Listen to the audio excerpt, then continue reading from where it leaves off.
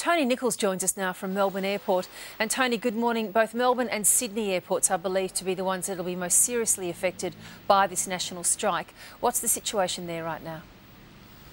Well, good morning, Virginia. Yes, I can confirm that members of the Transport Workers Union arrived here at the Melbourne Airport at 4:30 a.m, ready and willing to work up to their strike time of 7 a.m, only to be greeted in the car park by Qantas management to be told that they're not welcomed on premises. So the union are calling this a preemptive strike against their own workers. Now, those union members are now gathering downstairs. They're quite frustrated and surprised and disappointed. This is what union representative Peter Mancuso had to say a little bit earlier.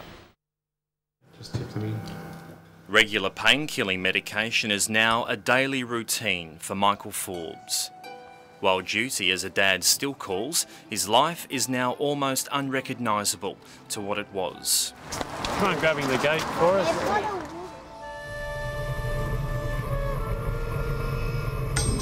This was Michael Forbes at the height of his semi-professional career.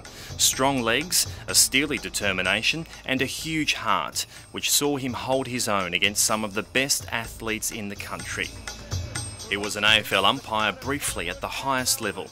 One of footy's great rivalry, Stynes jumped early and gave away the free kick. That life stopped on Beach Road in June 2008. I remember waking up at 3 a.m. and I tried to speak and couldn't speak because I had breathing and feeding apparatus in me. And I just mouthed the words, "What happened?" Foster's CEO John Pollaers there. For more, Tony Nicholls joins us from outside Foster's headquarters based in Melbourne. And Tony Nicholls, as John Pollaers tells us, he fully expects it will continue to be based in Melbourne.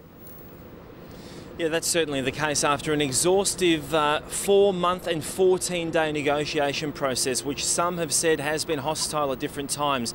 The board of the Foster's Management Group has accepted this $12 billion plus takeover deal from the world's second biggest brewer in Saab Miller. Now, back in June, an offer of $4.90 a share was made, but the latest offer, last night's offer, was 13% better at $5.53. And as you mentioned there, a compelling offer, an enticing offer which the board simply couldn't refuse. On the topic of potential job losses, of course, Foster's is a huge employer here in Australia, and they're the owner of the world's largest brewery in the Southern Hemisphere in Abbotsford, a brewery which has been running since 1854. John Pollaers did concede to me here on the footpath outside his office here that there would have to be some sort of job losses at the margins, because the Foster's Group will now be going from a listed company to a non-listed subsidiary of Saab Miller, but essentially most jobs are guaranteed. This is what John Pollaers had to say on The Breakfast Show a little bit earlier. It's a style of accommodation holidaymakers would expect, complete with bold colours and timber finishes. But the aims of the Winteringham Centre are much simpler: to protect the lifelong bonds built between parents and their disabled children.